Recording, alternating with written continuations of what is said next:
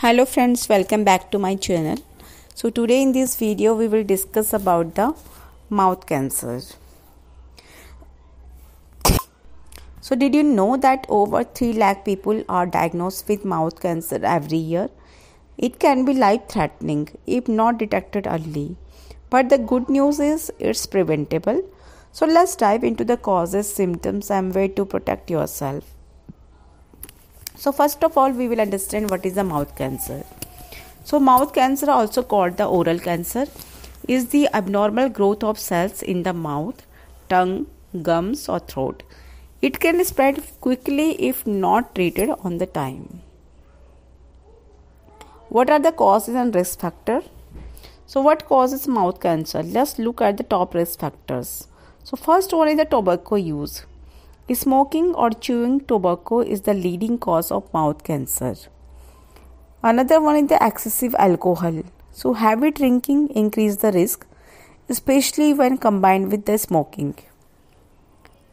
Next is the HPV infection. The human papillomavirus HPV is linked to the throat and mouth cancer. Next is the sun exposure. Prolonged exposure to the sun can cause the lip cancer. Genetic and poor oral condition means family history and neglecting the oral care also play an important role. So avoiding these risk factors can significantly lower your chances of developing mouth cancer. So now we will discuss about what are the symptoms of the mouth cancer. How do you know if you might have the mouth cancer? Watch out for these warning signs. Means persistent mouth sores that don't heal, red or white patches inside the mouth, lumps or swelling in the gums, lips or tongue, difficulty in chewing, swallowing or speaking, unexplained bleeding in the mouth. So if you notice these symptoms lasting for more than 2 weeks, see a doctor immediately. So how is mouth cancer diagnosed? Early detection saved lives. Doctor use physical exam, biopsies and imaging tests like X-ray or MRIs to diagnose mouth cancer. The earlier it is found, the better the chances of successful treatment. Prevention is the best cure. So here how you can reduce your risk.